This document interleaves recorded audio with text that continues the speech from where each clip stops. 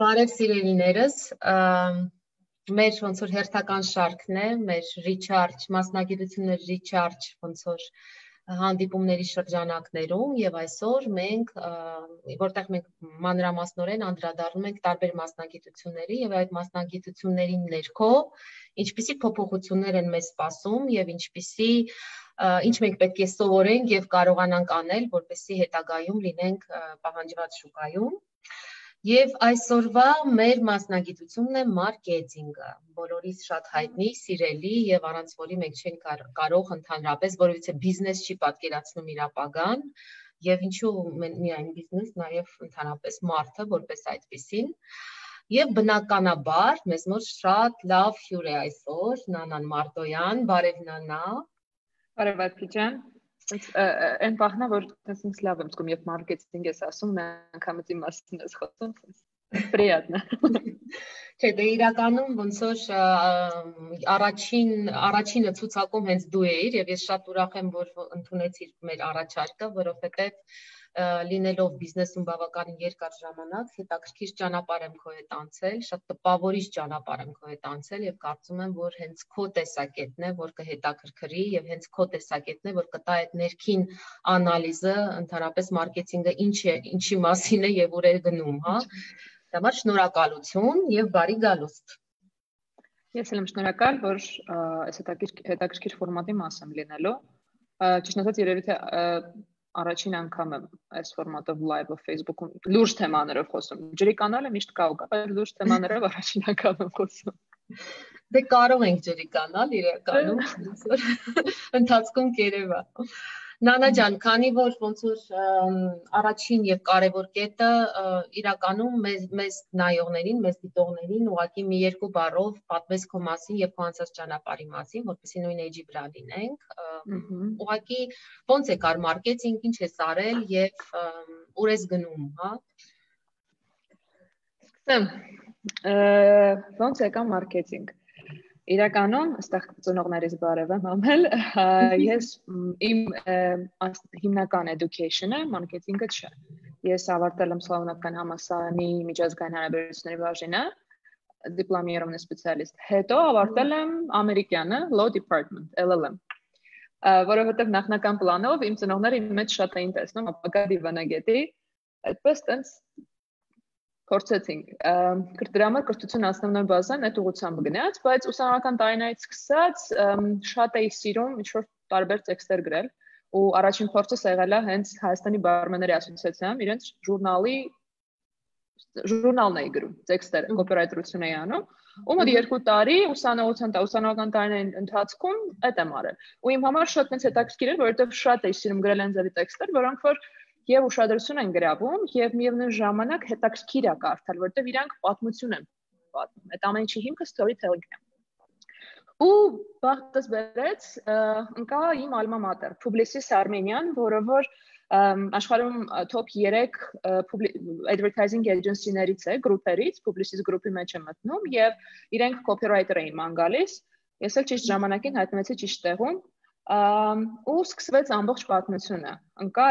ես արդեն գովազդային աշխարհ ու հասկացա, որ միջազգային հարաբերությունները ու իրավագիտությունը ինքը հավես բան է, ինքը լավ բան է, բայց ես իմ խառնվածքով երևի все-таки ավելի շատ ռեկլամщик մարքետոլոգ եմ, քան թե միջազգայնագետ։ Ու սկսվեց այդտեղից ամեն ինչը։ Այդ ընթացքում Publicis-ում մեծ գլոբալ բրենդերի պրոյեկտների վրա ենք աշխատել, այդ թվում Orange-ի launch-ն ենք Հայաստանում արել, խոշոր ցանցային բրենդեր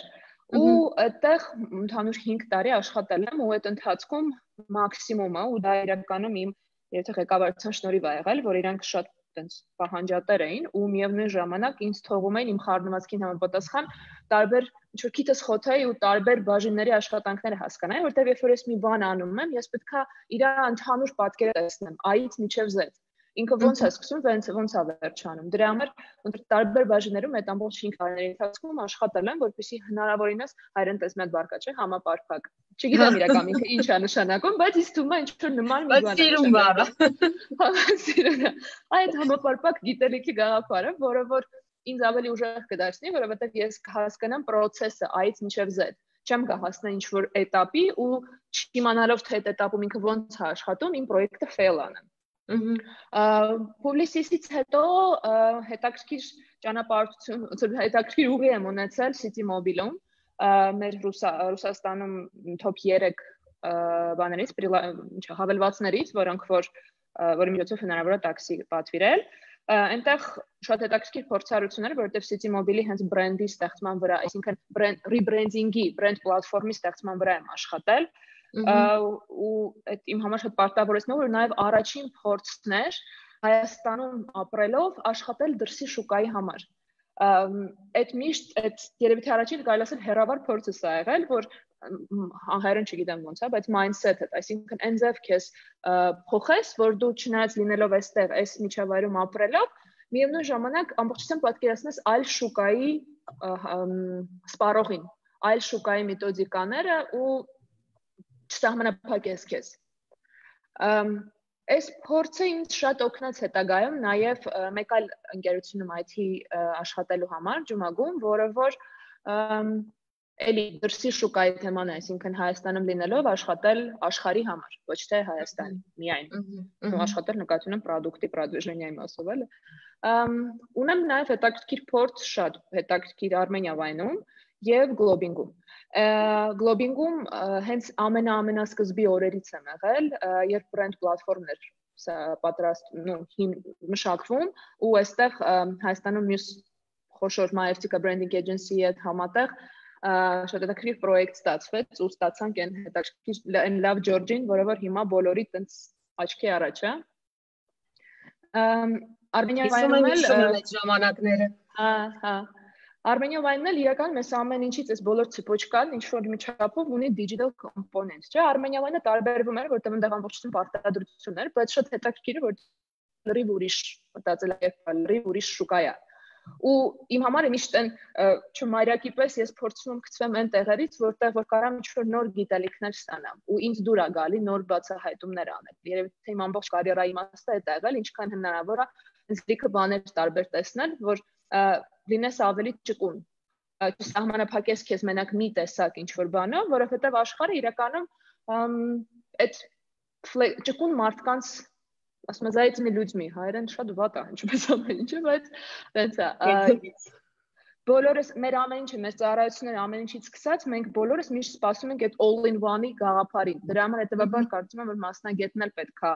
այդպես լինի, ինքը իմանա ամեն ինչ անել։ Որովհետև մի նիշայում կենտրոնանալը շատ դեպքերում հետո քեզ ստիպել է մենակ այդ նույն բանում աշխատել։ Դու չես տեսնելու մյուս տեղերը ինչ կա ու վաղ թե ուշ հոգնելու ես նաև դրանից։ Դա ոնց որ նաև սեփական անձի զարգացման համար է շատ կարևոր։ Ինչ որ ավտոմատ է ուրիշ տեմա։ Նանա ջան, որովհետև մենք շատ ենք այս թեմայի շուրջ, նախ միջև հարց տալ ուզում եմ ասեմ, որ ունկնդիրներն կարող են հարց տալ, մենք կոմենտներում կտեսնենք, ես կտեսնեմ Նանային կասեմ ինքը կպատասխանի, բայց ոնց որ ես իմ կողմից մի հատ հարց ունեմ, այս շատ կարևոր բան նշեցիր, ըստ քեզ ընդհանրապես ո՞րն է ճիշտ ճանապարհը, գնալ դեպի նեղ մասնագիտացում, թե ավելի ընդլայնված, այսինքն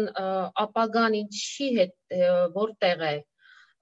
մենք հմտանանք ինչ-որ կոնկրետ ոլորտում մարքեթինգի, թե մենք փորձենք բոլոր ասպարեզները ոնց որ վերցնել մեր վրա, ու generalist կոչվածի ու specialist կոչվածի տարբերությունն եմ, հա, ուզում հասկանամ, որն է ապագան։ Իրականում սա իմ սուբյեկտիվ կարծիքն է, չնայած երևի թե դրան ինչ-որ support անող լիքը article-ներ էլ հաստատ կգտնեմ, բայց ապագան այդ ունիվերսալ մարդու հայրեն ոնց է, за человеком ոնց է հայրեն Ոնց? То есть за человеком հայրը ոնց է, ունիվերսալ մարդուն է, հա? Հա, երևի թե։ Հա,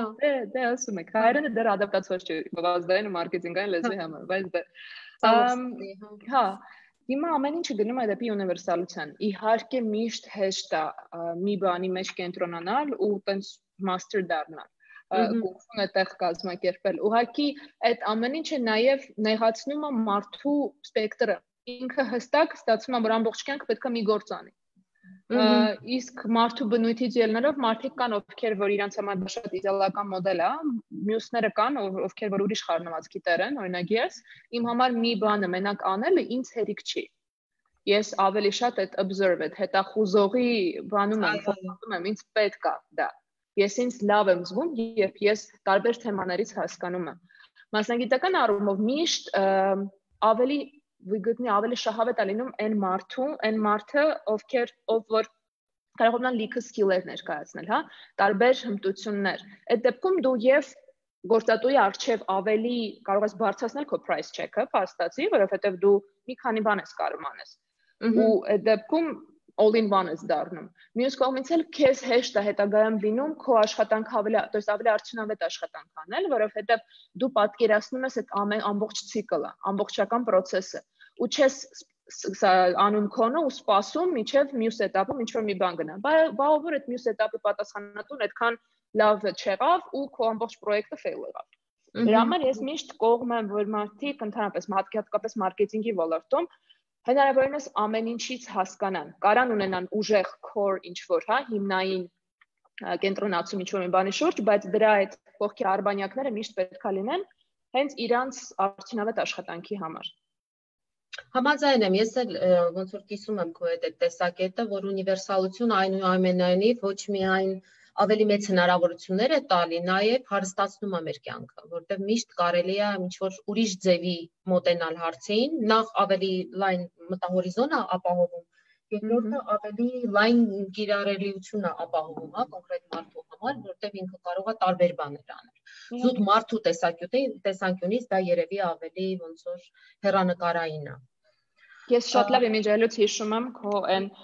տեստը, որը ես առաջի անգամ անցա smart-ներ, չէ, եթե չեմ սխալ, չէ։ Հա, երևի, հա։ Իմ համար այդ բացահայտում էր, դրանից հետո ես իրականում սկսեցի խորանալ ու organizational psychology մեջ, որ հասկանամ նույն թիմի ներսում մարքեթինգի կամ մյուս մարդու փսիխոտիպից ելնելով ինչքան կարևոր է այդ ամեն ինչը հաշվարկել, որպեսզի քո աշխատանքը ավելի ճիշտ գնա։ Այդ team management-ը հենց դրանից է գալիս։ Ու ըստ ինչ մենք կստակցնեմ շատ եմ այդ հմտությունները օգտագործել։ Չէ, դե իրականում, հա, ոնց որ տես կողքից է, չէ, կողքի ոնց որ մասնագիտությունն է, բայց մեր մասնագիտության մեջ դա օգնում է եւ ինձ եւ քեզ։ Լավ, հիմա գիտես ինչ եմ ուզում խոսանք, ուզում եմ խոսանք մի հատ այս ինչի մեջ ենք ընկել այս թեմայի շուրջ։ Ու ոնց ենք մենք սրանից դուրս գալու, որովհետեւ ոնց որ կորոնավիրուս, մարքեթինգ, ուրա գնում մարքեթինգը, որ ուղղությունները ոնց կփոխվեն, մասնագիտության մեջ ինչ տրանսֆորմացիա է կատարվում ընդհանրապես, հա, մի հատ քո տեսակետը։ Ուր ենք ընկել ենք մեկ բառով, որ եթե մեղմ արտահայտվենք, անորոշության մեջ։ Ու շատ դեպքերում էլի սուբյեկտիվ կարծիք, այդ անորոշությունը ինքը ինչ որ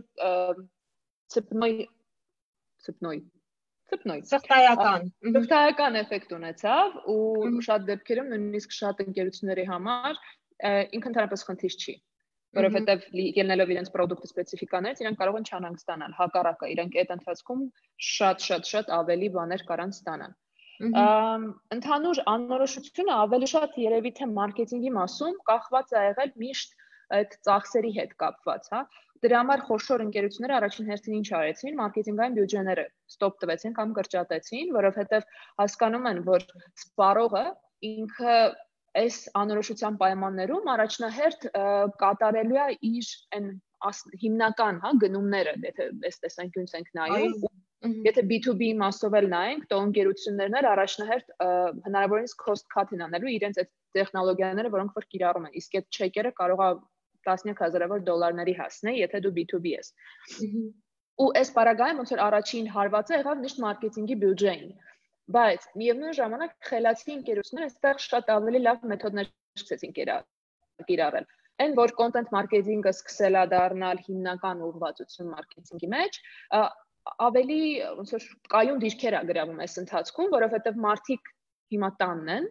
ու իրանք այդքան չես կարող տնեցիքի հետ շփվես երկար ու բոլորը հեռախոսի կամ համակարգչի մեջ են ու այդ վոլյումը չափաբաժինը on-line content-ի, որը որ մարդիկ ընդունում են, հա, հսկայական ձևով աճել է։ Ու այս դեպքում արդեն մրցակցությունը գնում է հենց կրեատիվի, հենց այդ storytelling-ի միջև։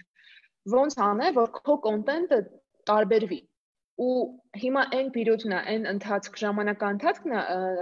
որպեսզի մարդիկ հնարավորինս իրենց այդ կրեատիվ ժողովրդան, որ ասում են, գործարկեն, որովհետև վիդեո կոնտենտը չափից շատ է, շատ է։ Ու դրա համար մարդիկ սկսում են փնտրել լավ էլ ինչ անենք։ Այս պերիոդում սոցիալական ցանցերը առաջնային տեղ են սկսում գրավել, սա ոչ միայն Հայաստանի մասշտաբով եմ ասում, այլ ընդհանրապես ամբողջ աշխարհում, բայց կախված այդ աշխարհի այդ երկրի մարդկանց ինչ որ habit-ներից, հա, փորձերից, habit-ը հայերեն։ Habit-ներից, սովորություններից, okay։ Սովորություններից տարբեր սոցիալական ցանցեր տարբեր ձևով են աշխատում։ Օրինակ, շատ երկրներում նույն TikTok-ը, որ ես անձամբ իմ համար ինչ որ տենց կատաստրոֆիկ ցանց է, բայց դա հնարավորություն է տալիս, որովհետեւ մասնագիտական եմ նայում, բրենդերին այդ վիրուսնի, այսինքն այդ վիրուսային էֆեկտը ստանալ, որովհետեւ մի հատ ինչ որ անիմաստ բան, անիմաստներ համար, անիմաստ ինչ որ մի հատ frame կամ ինչ որ մի բան դնում են TikTok-ում, վերջ ապահովում են իրենց վիրուսային էֆեկտը։ Ու այս դեպքում արդեն այդ սոցիալական ցանցերը իրենք հստակ ամենը իր դերն են սկսում կատարել։ Facebook-ը դառնում է ընդհանուր այդ compassion, այդ ինչ որ conversation-ները կամ ոնց որ կան, բրենդի մասին ճանաչողական ինչ որ բաների հարթակ։ LinkedIn-ը շարունակում է մնալ ավելի շատ պրոֆեսիոնալների համար նախատեսված հարթակ, որի միջոցով ընկերությունները իրականում շատ կարևոր հարց են լուծում, իրենց employer branding-ի հարցն են լուծում։ Ու այս ընթացքում ինչքան նայում էի, LinkedIn-ում հիմնականում ընկերությունները տենց ցույց են տալի իրենց այդ compassion, որ ասում են, հայերեն ոնց է compassion, սրտացավ լինելը, քանի որ հիմա մարդիկ անորոշության մեջ են, իրանք ցույց են տալի, թե իրական իրանց աշխատակիցները ոնց են այս սիտուացիան ոնց են լուծում այս խնդիրները, որոնք որ կան։ Ու միևնույն ժամանակ իրանք հավաքում են այն կարևոր employer branding-ի համար պլյուսիկները, որոնք որ իրանց հետագայում պետք են գալու։ Twitter-ը ոնց կար մնացել է այդ ինչ որ սեփական անձի հետ խոսելու ինչ որ հնարավորություն, որտեղ որ ուղղակի դու հետևում ես կարճ հաղորդագրություններ, եթե ինչ որ մեսեջներ ես ուզում տեստավորես, իրական Twitter-ը դրա համար շատ հարմար հարթակ։ Իսկ TikTok-ը սկսեց ապահովել այն ամբողջ վիրուսնի էֆեկտը, որը որ շատ հարթակներ կարող է եւ չկարողանան ստանալ։ Ու նույնիսկ այն բրենդերը, որոնք որ երբեք չէին մտնի TikTok, ավելի լուրջ, իրանք մտան։ Մարքեթինգի մեջ այս ընդհանուր փոփոխությունների մեջ շատ մեծ կարևորություն է հենց ստացել այդ data driven, այսինքն ինֆորմացիան, то есть նույն մարքեթինգային աշխատանքները արդեն անել ոչ թե անելու համար, այլ մաքսիմում անել, որպեսզի մաքսիմում հնարավորինս շատ return, այսինքն return on investment ստանաս, հետադարձ։ Դրա համար այստեղ ոնց որ ես основной պունկտերն եմ, հա, նշում եմ վիրուսնի վիրուսնեսը, երկրորդը դատայի մասը եւ երրորդը կարող եմ նշել հենց storytelling-ը, այդ պատմություն պատմելու հնարավորությունը, որովհետեւ երբ մարդ վախում է, չգիտի ինչ է դրսում, չգիտի վաղ օրը ինչ է լինելու, ինքը ուզում է զգա, որ նույն այն բրենդերը, որոնք որ խոշոր կան, իր հետ խոսում են ուրիշ ձև, իրեն պատմում են այն պատմությունը, որը որ շատ ավելի մարդկային է։ Ու եթե նկատես, իրական նեգատիվը, որը որ կա, ահագին քչացել է բրենդերի բանով, հա, բոլորը մի տեսակ sense համախմբվել են, նույնիսկ այդ կոնկուրենտի մրցակցային պոստերը իրար սպանելու իրար չեն արվում, բոլորը համախմբվել են մի գլոբալ ինչ-որ բանի շուրջ։ Ասում ավելին, օրինակ նույն դաժե TV-ում է դա նկատվում, ռուսական կանալները բան էին արել, համատեղ ռոլիկ էին նկարել, բոլոր այդ ռուսական հեռուստաընկերությունները միացել էին ու մնատանը ինչ-որ թեմայով ռոլիկ էին բան արել։ Այսինքն սա այս վիրուսի պարագայում մի կողմ ես դնում լիքը բաներ ու ցույց ես տալի քո այդ կարեկցանքը, որը որ իրականում եթե խորանում ես բրենդի տեսանկյունից ինքը շատ ուժեղ գործիք է, որովհետև մարդը արդեն փոխում է իր վերաբերմունքը այդ բրենդի հանդեպ, հասկանում է, որ դա այն տեղը չի, այն ֆիրման չի, որի վրա դու գումար ես ծախսելու, կամ դաժե այն ամենա, չգիտեմ, այն տեսակի բրենդերը, որոնք որ ստիպված ես օգտվում ու միշտ ամեն անգամ բան ասում, իրենք էլ են փոխել իրենց policy-ն։ Ու կարամ ասեմ, որ 2020 թվականը իմ համար ինչ-որ sense ամենաբարի մարքեթինգային էտապն է եղել, որը որ համախմբել է ինչ-որ մարդկային բաներ։ Մանավանդ այս վերջին 2 ամիսը։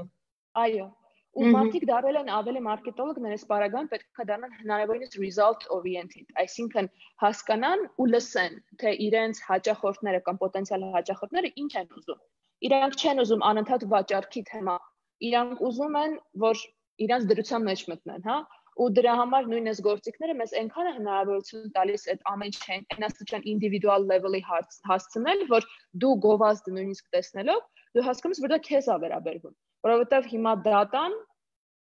լավ թե վատ չգիտեմ, հնարավորություն է տալիս հասկանալ ով է քո պատրիբիտելը, ինքը ինչ է ուզում, ինչ է սիրում, ու իրան ավելի ճիշտ մեսեջ տալ, որը շատ կարևոր է բրենդի համար, որպեսզի անիմաստ գումարներ չծախսես վերջը։ Հետաքրքիր է։ Իսկ Հայաստանում ընդհանրապես որ նայում ես, որ սոցիալական հարթակներն են առավել ակտիվ այս շրջանում։ Facebook-ը։ Առաջնային կարող եմ ասել Facebook-ն է, որովհետև ինքը մեր մոտ դարել է ինչ որ, չգիտեմ, ամեն ինչ։ Ու դա շատ դեպքերում շեղում է, որովհետև նույն գործատուներ կան, ովքեր որ երբ մարքեթինգի մասին ես խոսում, իրանք պատկերացնում են մենակ Facebook ու մի հատ edge վարել, բայց սոցիալական ցանցը ինքը ընդհանուր այդ մարքեթինգ միքսի մի կտոր է, որ ուղղակի ավելի հեշտ ես այնտեղից պատասխանը ստանում ու արդյունք ինչ որ չափով ավելի հեշտ ես տեսնում, որովհետև բարձ, այսինքն direct conversation-ի հարց է լուծում։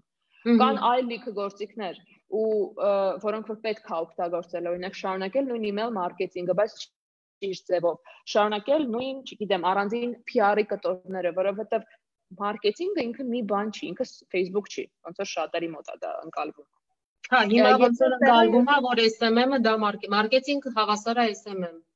Այո, դա ամենաբիզնին, երբ ինչ որ լինում է, օրինակ որ LinkedIn-ով ինձ ինչ որ HR-ներ են գրում, բա մենք փնտրում ենք SMM մենեջեր, ասում Ժորժ ջան, ուրախ եմ ձեր համար, բայց դուք իմ պրոֆիլը տեսել եք, էլի, SMM-ը ինքը մի կտոր է։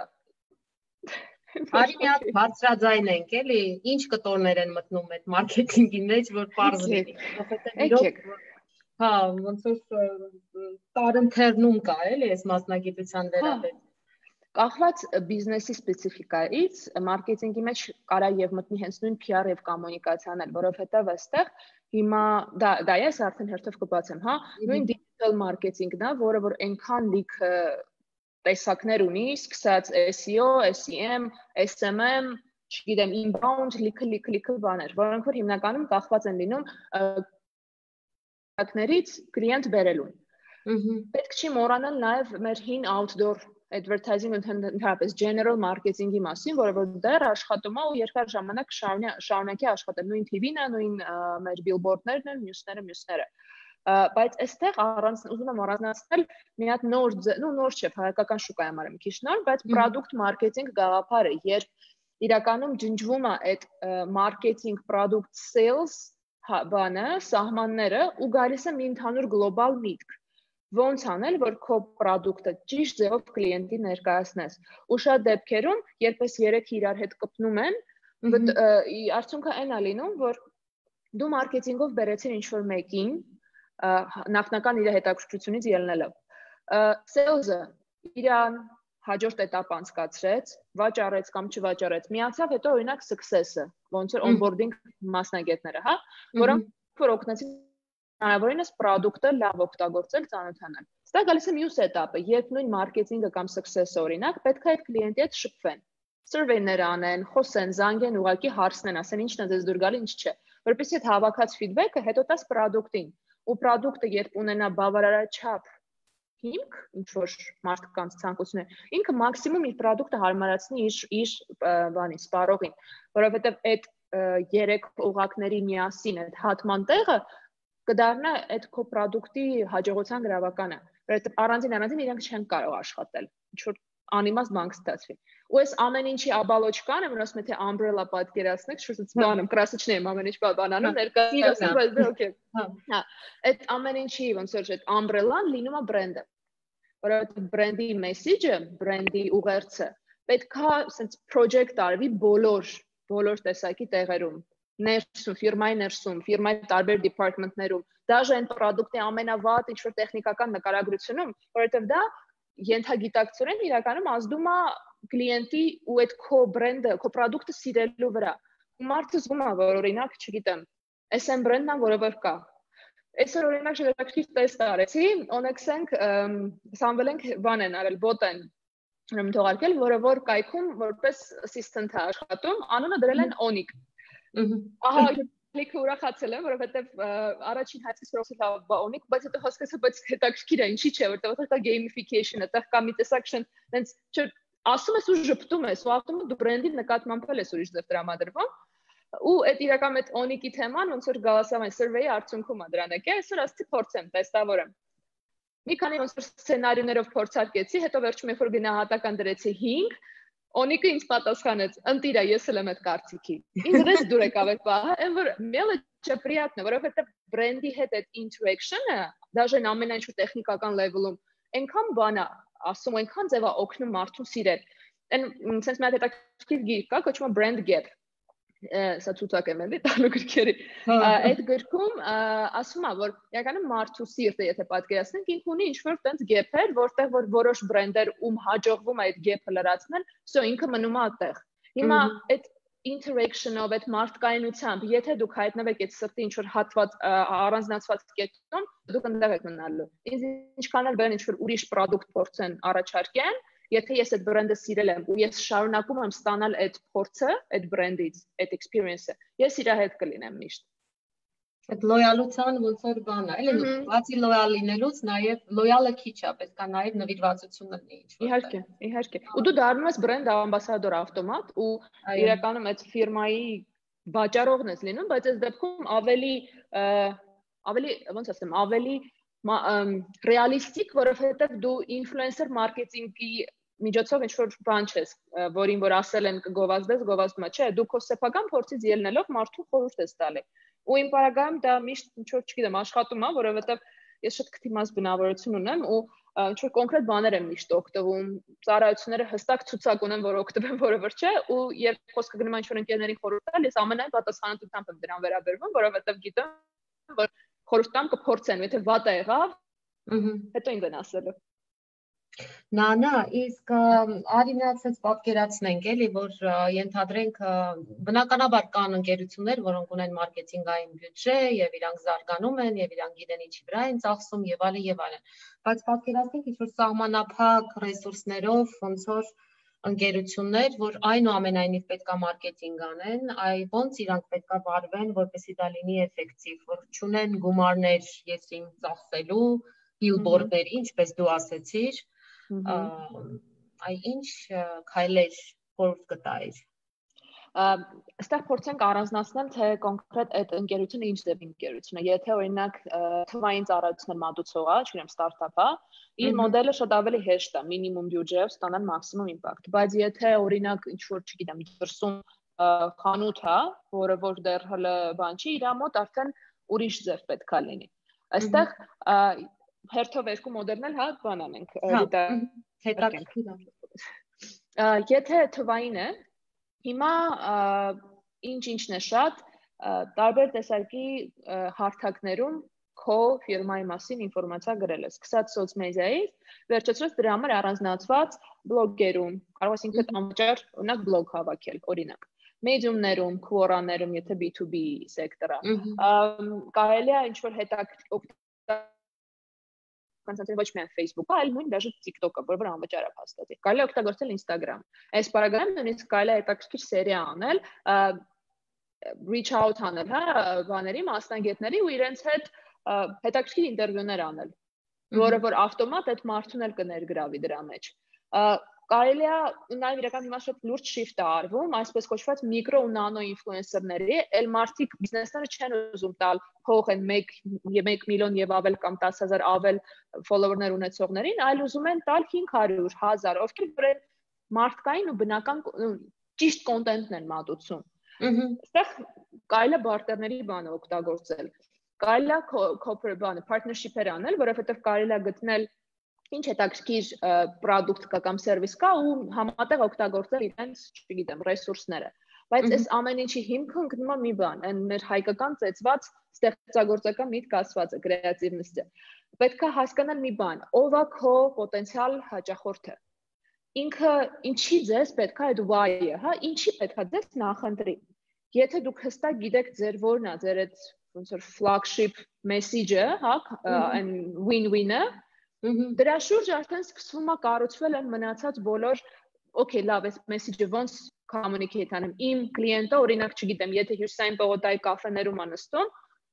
հետաքրքիր ձևով մի բան անեմ այդ կաֆեի կողքը, ոչ մեկ չի արգելում ինձ։ Ամենակարևորը հասկանալ քո product-ը ինչ է, ում համար է նախատեսված ու այդ մարդը ինչ է ակնկալում, ոնց իր հետ շփվես։ Ես օրինակ չեմ սիրում այդ ինչ որ այդպես ահավոր ինտենսիվ կոմունիկացիաները, որովհետև դա ինձ վանում է։ Ես սիրում եմ, որ իմ օրինակ, բերեմ, որ օրինակ չգիտեմ, իմ մասին հաշվի առնելով իմ buying habits-ները, ինչ որ ժամանակ հիշում են ու ասում են, գիտենք, որ օրինակ դուք նախորդ անգամ sense բան էիք պատվիրել մեր մոտից, նոր բան ենք ստացել, կարող է ուզեք։ Ասում ինչի՞ չէ։ Այսինքն այդ ինդիվիդուալ ավելի լավ է այս դեպքում վերցնել փոքր քանակության ինչ որ վիբր կա, target audience, հասկանալ ամբողջությամբ իրենք ինչ են ուզում, իրանց մատուցել ձեր ծառայությունը ճիշտ ձևով, ունենալ այդ մոդելները, օրինակ այս A տեսակի մարդու համար սա լավ աշխատեց, B-ի համար սա, C-ի համար սա, ու սկսել դա ռեպլիկա անել, կրկնել, որովհետև հաստատ որոշակի ինչ-որ խմբերով դա կմեծանա։ Պլյուս այդ մարդիկ կդառնան ավտոմատ քո բրենդ ամբասադորներ ու կսկսեն իրենց ընկերներին խորհուրդ տալ, իսկ դա արդեն լի մեծացրեց խումբը։ Ամենակարևորը երևի դա է։ IT պարագայում խանութն է, դաժե ես կարամ ասեմ, որ ես նույնը նաև խանութին էլ կարա վերաբերի, որովհետև դու ուղղակի հասկանում ես, թե ով է քո պոտենցիալ հաճախորդը։ Ինչ-ինչ սոցիալական մեդիամիջ դեռ անվճար է, կարելի է հանգիստ ինչ-որ սերվերների միջոցով, դաժե նույնիսկ փոքրիկ, այդ ընթացքում ընկերների, բայց լավ կլինի այս դեպքում տարբեր ընկերական շրջաններ օգտագործել, որ չսահմանափակեք, որովհետև շատ դեպքեր է լինում, որ դու նախատեսում ես A-ն, բայց լինում expectation versus reality վիճակն է լինում, ավելի լավ սցենար է լինում, քան թե նախատեսվում է։ Ես շատ պոպուլար եմ իմ ընկերների մեջ, ոնց որ դու որ իջնում ես բակ, քեզ ընդդեմ ճանաչում են։ Բայց ինչ ես իրանց վրա ոչ մի բան չեմ վաճառում, նաև, էլի, ոնց որ անիմաստ ինչ-որ ցիկլ է ստացվում։ Լավ, Նանջան, արի գիտես ինչ անենք, մի հատ փորձենք հասկանանք, այնուամենայնիվ ոնց որ անդրադառնալով նրան, որ մեր այս շարքը վերաբերվում է նրան, որ մի հատ եկեք հասկանանք, ինչ սովորենք եւ ինչ իմանանք, որպեսզի հետագայում լինենք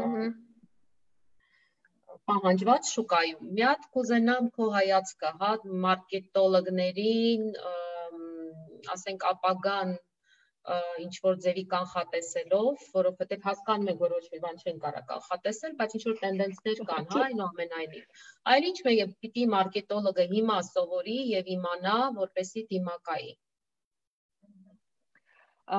Առաջին հերթին ինձ թվում է երևի մարքետոլոգը հիմա պետքա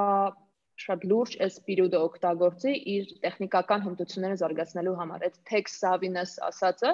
ուղղակի հենց այդպես չի ասված։ Ինչքան հնարավոր է պետքա մեծացնել այն բոլոր գործիքակազմը, որով որ դու աշխատում ես կամ գիտես։ Ու դրա շնորհիվ, օրինակ, դու եթե օրինակ եմ բարձ բերում, պետքա սոցմեդիայում աշխատես, պոստեր անես, չնստես սպասես մինչև դիզայները հասցնի դա, այլ ինքը դա անես, եթե ունես մի քիչ աչք, ճաշակ եւ այլն, դրա համար լիքը գործիքակազմ կա, որը որ պետքա աշխատես ձեռքդ բացվի։ Երբ թե առաջին դա կարողանաս, որովհետեւ ասեք, չգիտեմ, օրինակ ես ունենայի լսել։ Ես ճիշտ մարքետոլոգ չեմ, բայց ինձ հետաքրքիր է։ Օրինակ ամենահեշտը այդ ամեն ինչի Canva-ն է, որը որ անվճար գործիք է, freemium մոդել է, կան ոնց որ վճարավի բաները, feature-ները, բայց իր բազովի tool set-ը այնքանով հարուստ է, որ դու ամեն ինչ համարը կարաս անես։ Կոնտենտի ստեղծման առումով, վիզուալ կտորը Canva-ն ամբողջությամբ օգնում է։ Քանի որ հիմա շատ է video production-ը, դա եթե հեռախոսով ենք դիտարկում, հեռախոսով կան application-ներ, որոնք որ ահավոր հեշտացնում են այդ ամեն ինչը կյանքը ու ուղղակի լավ նկարելով մոնտաժը ինքդ կարող ես անել։ Չգիտեմ, in stories, in shot, prequel, так, էլ ինչի շեմ clips, ոնց որ մի քանի հատ նշեցի, ես իրանց շատ եմ օգտագործում ու այնքանով հարմար է, որ ոչ միայն իրանով կարաս օրինակ բարձ բան story սարքես, բայց հենց կարաս վիդեո մոնտաժ անես։ Եթե համակարգչով ես ուզում աշխատես, MacBook-ների պարագայում iMovie կամ Final Cut կամ չգիտեմ, Movavi, մենք բոլորս տորենտով մեր տորենտների վրա մեծացած ստանենք, մարդիկ գիտենք ինչ է նշանակում crack արած ծրագիր օգտագործել, կարեք դա էլ անեք։ Հիմա կարևորը արդյունք ստանալն է։ Դրանք, այստեղ ոնց որ դա նշեմ, առաջինը գործիքակազմն է, երկրորդը մի քիչ այսինքն մտածել ավելի line, հասկանալ, որ մենակ Հայաստանով չես ամեն ինչը սահմանափակում, որտեղ վաղը մյուս օրը հեռավար աշխատանքը ինքը տենդենս է դառնալու, ու դու հնարավորություն ես ունենալու ստեղ նստած, օրինակ աշխատել Zoom-ի մարքեթինգ թիմում։ Երազանք։ Բայց ու դա հնարավոր է, ուղղակի պետք է այդ ամեն ինչի համար մի քիչ դուրս նայել այն առումով, որ քո skills-երը չսահմանափակես մենակ այն ինչ որ նախորդ գործատունը քեզնից ուզել ու դա ես մենակ արել։ Եվ ընդունված է հայկական լեռնաշխարհում։ Հայկական լեռնաշխարհում իրական։ Այդ, այսինքն մի քիչ ավելի մեծացնել քո mindset-ը, որպեսզի մեծ մտածես, հա, broad line մտածես ավելի։ Երրորդը հասկանալ ինչքան էլ որ ես ինքս գումանիտարի լինելով ատում եմ թվերը, բայց նաև հասկանում եմ, որ effectiveness-ի համար պետք է մարդ լինի data driven, այսինքն վերլուծի թվերը, հասկանա թե ոնց ինչ, եթե դու չես հասկանում այդ անալիտիկի մտածելակերպը չունես, դու ինչ էլ անես, վտոգի будет ասում կապլեմ մորը, որովհետև կամ կաշխատի, կամ չի աշխատի, հետո վաղը մեսօրն ինքը գործատում կամ եթե բախտը բերում է ինչ-որ նաև միջազգային պրոյեկտի վրա է աշխատում, ինքը ասում է լավ, ես քեզնից ռեզուլտատ չեմ տեսել։ Մեր հայկական բիզնեսի մի քիչ խնդիրը այդ է, մարդկանց աշխատանքի համար հստակ KPI-ներ ոչ բոլորն են դնում։ Ու դրա համար շատ դեպքում մարդիկ աշխատում են աշխատելու համար, այնքան որ ու նաև իրենք էլ չեն տեսնում իրենց արածի ռեզուլտատը։ Իսկ հիմա ամենակարևորը այդ է։ Դու վստահ լինես, դու քեզ լավ զգաս, որ դու ռեալ ինչ-որ output ես ունեցել։ Երրորդը առանձնացնենք data, չորրորդն էլ երևի թե կասեմ հենց այդ մի քիչ brand storytelling, այսինքն գրելու ու պատմությունը ներկայացնելու հմտությունները զարգացնել։ Կապ չունի ինչքան դուք ինչ-որ tech-ի եք, բան եք, տեխնիկական ուղղվածության մարքետոլոգ եք, օրինակ, այդ storytelling-ը ինքը շատ կարևոր ֆենոմեն է, որովհետև վերջի ինչքան էլ լինենք տեխնոլոգիչի աշխարհը, ինչքան էլ մեր մոտ ամեն ինչը լինի ռոբոտացված կամ ինչ-որ է, մենք խոսում ենք մարդու հետ, իսկ մարդը ուզում է մարդկային լեզու։ Այն point-ները, որոնք որ մարդուն կպնում են, միշտ լինում է ուղղակի պարզ պատմություն, որտեղ որ դու քեզ գտնում ես այդ պատմության հերոս։ Ու երբ բրենդը կարող է այդ պատմությունը պատմի, վստահ կարանք լինենք, որ հաստատ երկու կողմանի ինչ-որ win-win սիտուացիա է լինելու։ Հինգերորդը որպես նորություն կարող եմ ասել, երևի թե հենց այդ product marketing-ի գաղափարը, երբ պետք է նաև հասկանալ, թե ինչ-որ մի բան երբ ծնվում է, տարբեր department-ներում ինքը ինչ этаպներով է անցնում։ Թեկոս product-ի level-ով պետք է հասկանալ, օրինակ, չգիտեմ, դրա development-ի ծրագրավորման համար ինչ этаպներ է ինքը անցնում։ Միգուցե այդտեղ կարիք լինի նույն մարքետոլոգը գա ասի ժողովուրդ, գիտեք, այս պլատֆորմը այս ինչը օգտագործելուց լավ կլինի սենց անենք, որովհետև դա ոնց հետազոտություններն են ցույց տալու մարդու համար ավելի preemblem է, հա, ավելի ընդունելի է։ Այդ դուրս գանք այդ մենակ մի ադելում աշխատելու գաղափարից պետքա քիթը խոթել իրականում բոլոր տեղեր, որ ունենալ այդ ամբողջ պատկերացումը։ Մյուսը երևի թե վերջում կարող է երևի թե ավելացնեմ այս ամեն ինչի մեջ մի քիչ քթածակի ավելացումը, որը որ իրականում ասում են ձեռքբերովի է կամ ձեր ոչ իծն է, բայց կարա լինի ձեռքբերովի։ Այդ ինչ անում, այդ հասկանալ շատ դեպքերում երբ պետք է սենց անել, ոնց անել, մեր մոտ դա կրեատիվնիստ է համարվում, բայց դա իրական քթածակ է։ Եթե դու հասկանում ես, որ այս սիտուացիայում ավելի լավ է սենց անել, որովհետև որ 100% վստահ ես, փորձի։ Բայց միշտ այդ 70-20-10 հարաբերակցությունով արա, հա, 70% արա միշտ այն ինչը որ մարդ ոնց advertising-ում գովազդում տենց պրինցիպ կա 70-20-10։ 70% միշտ արա այն ինչը որ 100% գիտես, որ ինքը քեզ գեներացնում է քո եկամ revenue, հա, միշտ արա որ ապահովես այդ этаպը։ 20%-ը փորձարկի նրանք, որոնք որ վստահ ես որ կբերի, որովհետև ինչ-որ մի քիչ փոփոխություն է կամ ընդունելի predictable, հա, կանխատեսվող արդյունք կբերի։ 10-ն էլ թող գժությունների համար, որովհետև այն ասում է not tested waters վիճակը, հա, որ երբևիցե չես մտել, բայց оно может выстрелить։ Այդ 10%-ը միշտ թողեք այդ գժություններին, որովհետև լիքը լավ բաներ հենց այդ 10%-ը վերածել են հետագայում 70-ին եւ ավելի։ Այդ ավանտյուրիզմը, այդ մարքեթինգի մեջ պետք է լավ ավանտյուրիզմ լինի, բայց պահպանելով իհարկե նորմերը ամեն ինչի։ Հետաքրքիր բան ես ասում, որովհետև ես կարծում եմ, որ շատ մասնագիտությունների վրա դա կիրառելի է այդ ավանտյուրիզմի մասը, որ պիտի ինչ-որ բաներ փորձարկես ու ինչ-որ ռիսկի գնաս, գոնե 10%-ով, որ ինչ-որ հետաքրքիր բաներ ծնվեն, էլի։ Լավ։ Նանա ջան, կարծես թե շոշափեցինք այն ինչ որ ես ուզում էի շոշափեինք, ես իհարկե շատ երկար քո հետ դեռ կխոսայի, որովհետև շատ հետաքրքիր է, բայց երևի ամենավերջին հարցը սենց տամ, այս սենց ճանապարհ անցած մարդ ես, հազար բան տեսել ես։ Այ քո գոլեգաներին, հա, քո մարքետոլոգ գոլեգաներին ինչ խորհուրդ կուզենայիր տալ։ Այս իրավիճակում ինչ անել։ Այս իրավիճակում խորհուրդ կտայի մի հատ նստել, նայել, անալիզ անել այն ինչը որ առաջ կար, ոնց է աշխատել, ինչն է աշխատել կամ լավ կամ վատ, վերլուծել միայն հիմիկվա իրավիճակը, հա, մարդկանց մոտ կա այս վիրուսով պայմանավորված այդ էֆեկտ отложенного спроса, այսինքն ուզած չուզած մարդը հիմա իրան զսպում է, բայց մի հատ բում է լինելու ու մարդիկ գնալու են սկսեն առնեն աչուզախ ամեն ինչ, բայց հետո նորից վերադառնալու է այդ վախը, որ կարող է մեկ ամսից էլի հնարավորություն չլինի։ Դրա համար այստեղ պետք է մի քիչ անել ոչ թե risk management-ը этаպի համար, այլ իրան ոնց որ կոմպլեքս ինչ-որ solution տալ։ Եթե սցենարի A լինի, այդ դեպքում sense անենք։ Սցենար B լինի, այդ դեպքում sense անել։ Այս այն պերիոդն է, որը որ իրականում հիմա ամենակարևորը այդ risk management-ի կտորն է, որպեսզի փաստի առաջ չկանգնենք, որովհետև արտամազը դա դեբիլություն կլինի արդեն խնդիրների առաջ կանգնելը, որովհետև մի օրում մենք sense ամեն ինչ փակվեց, sense փաստի առաջ կանգնեցինք, հիմա ունենք ինչ-որ ժամանակաշրջան, որպեսզի վերլուծենք, հասնենք լավ, ինչն էր վատ, ինչն էր լավ, ու այս պերիոդը մենք պետք է օգտագործենք մաքսիմում այդ տարբեր սցենարների դեպքում տարբեր իրավիճակային գործողություններ անելու համար։ Ու խորհուրդս կլինի դա տեսնել ինչ է արվել նախկինում, հիմա ինչ է արվում ու ապագայում տարբեր սիտուացիաների դեպքում ինչ կարելի է անել, որովհետև այս պերիոդում ինչն է սցենարի A, սցենարի B, հա, the worst scenario and the best scenario, հա, իրականում հենց էսի ամենայն դասական կլասիկ, բանը, դասական սցենարն է risk management-ի, բայց ինքը պետք է լինի կոմպլեքս, ինքը մի բան չպետք է լինի, ինքը պետք է հետևողական ինչ-որ գործողություններ լինի։ Օրինակ, չգիտեմ, եթե դու ինչ-որ սպորտ դպրոց կամ չգիտեմ, մանկապարտեզ կամ ինչ ես, մտածի, որ քանի որ քո revenue-ն, հա, եկամուտը ամենօրյա վաճառքից է լինում, ինչ հետաքրքիր տարբերակներ կարաս օգտագործես դիվերսիֆիկացնելու քո ծառայությունը, մատուցման ձևը, on-line-ը ոնց օգտագործես, կամ ցանկացած պահի երբ փակվես, որն է քո plan B, ոնց է ստակից դուրս գալու։ Այս ամեն ինչը մենք լավ տեստ է, որ լիք բիզնեսների համար կսովորացնի, որ մի օրում ամեն ինչ կարող գնա։ Այդ դեպքում ոնց ես անելու, որ չնստես ասես ոնց կլինի sense։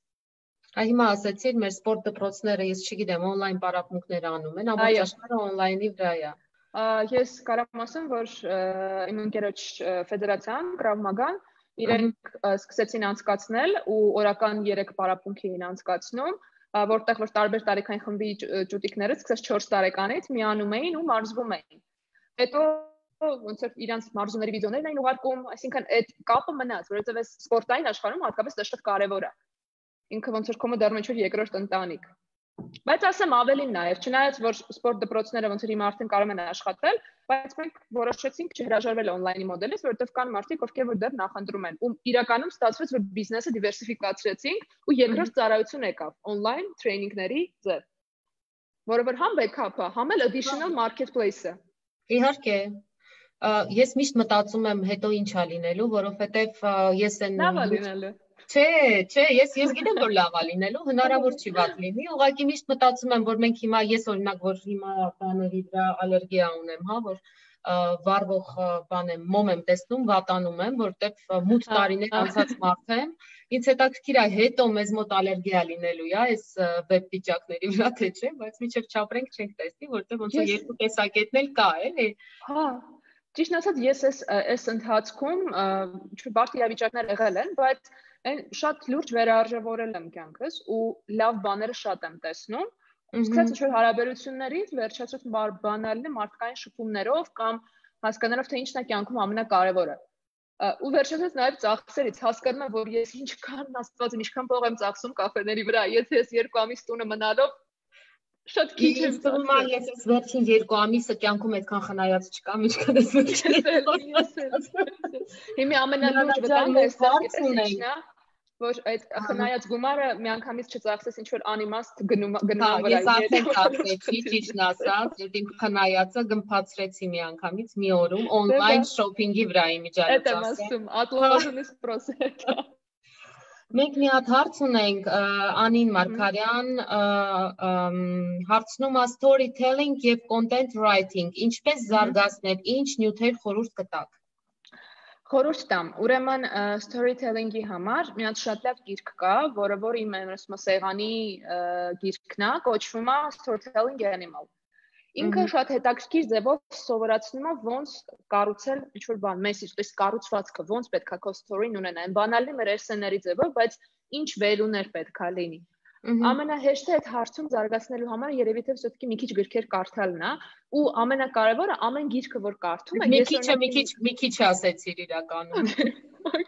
Okay. Ասեմ, ես ինքս ինչ եմ անում։ Ես երբ ինչ-որ գիրք եմ կարդում, դրա համար եմ միշտ նախընտրում Kindle-ով կարդալ, որ նոթերը մոտս անեմ։ Կամ օրինակ ֆիլմ եմ նայում օրիգինալով, ֆրազաներ կա, որ ահա որ դուրս գալիս է։ Ես իրանց հեռախոսիս մեջ պահում եմ։ Ու ես ամիսը մեկ այդ ֆրազաներով վրայով նորից անցնում եմ։ Օրինակ դուրս գալիս է, չգիտեմ, ոնց ինքը այս մի բառը, որ ես սենց կասեի, ինքը սենց ասեց։ Այդ տեսակի փոքր բանը իրականում կուտակվում է, մի հատ մեծ լուրջ պաշար է դառնում ու ստացվում է, որ դու քո առօրյա խոսակցական ու անգլերենը, թեկուզ եթե անգլերեն ենք օրինակը վերցնում, հա, այն ձևի հետաքրքիր բառերով է լինում, նույնիսկ որ դու սենց չես հավատում, որ կարելի է այդ ամեն ինչը տենց սիրուն գրել։ Ինքը շարունակական աշխատանք է, ուղղակի պետք է գտնել, թե որտեղից կարաս հետաքրքիր inspiration ստանալ։ Դա կարան լինեն նույն YouTube-յան հետաքրքիր TEDx talk-երը, կարան լինեն նույն ինչ-որ թեմատիկ, չգիտեմ, awards բանը, ֆեստիվալը, որ բանը, կոնֆերանսը որ կա, որ բան դիզայներսկի թեմաներով, այնտեղ շատ հետաքրքիր սփիչեր են միշտ լինում, ու ես միշտ հենց լսում եմ, հենց ավելի շատ լսում եմ խոսքի համար։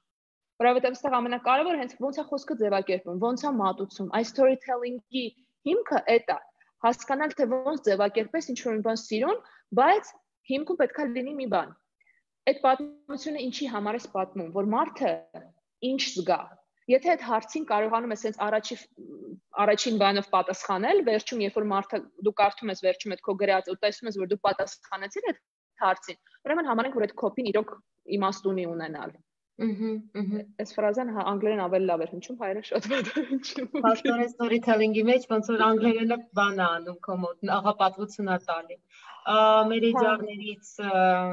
Տաթև Աբրամյան գրել է, մարքետոլոգ չեմ, բայց շատ հետաքրքիր է լսել ձեր զրույցը։ Հա, ես էլ մարքետոլոգ չեմ, բայց շատ հետաքրքիր է վարել այդ զրույցը։ Դա ինձ ինչքան հետաքրքիր է։